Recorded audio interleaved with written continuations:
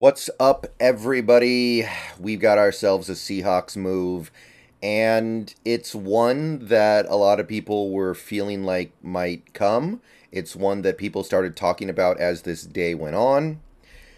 It's not really something I was thinking about before today necessarily. He wasn't even on my list, but now that the move has been made, it does kind of make sense to me with the benefit of hindsight. The Seahawks have brought Jarran Reed back into the fold to be part of the defense. 2 years, 10.8 million. So, kind of, it's kind of amusing that you yesterday, early in the day, you released Shelby Harris, and you bring in clearly the guy meant to replace Shelby Harris. And then this morning you release Quentin Jefferson, and you now bring in the guy clearly intended to replace Quentin Jefferson on a very similar contract. So Jarran Reed, I don't know.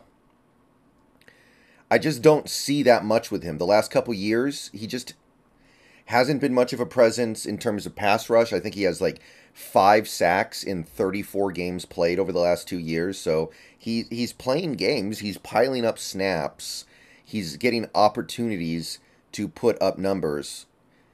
And I just don't see the production there. I think that at this point he's probably just kind of a warm body, maybe slightly more than a warm body.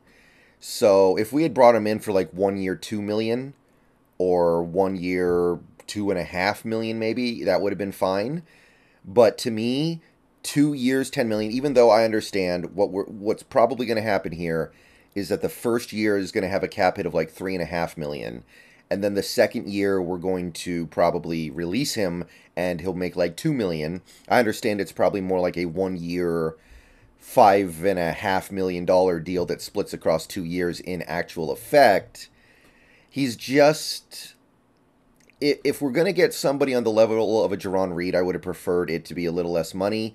And if we're going to go get somebody for a multi-year deal that is theoretically up to $11 million in value, I would have wanted to go get somebody who has a more chance to be a different maker. I don't think he's that good against the run anymore, by the way.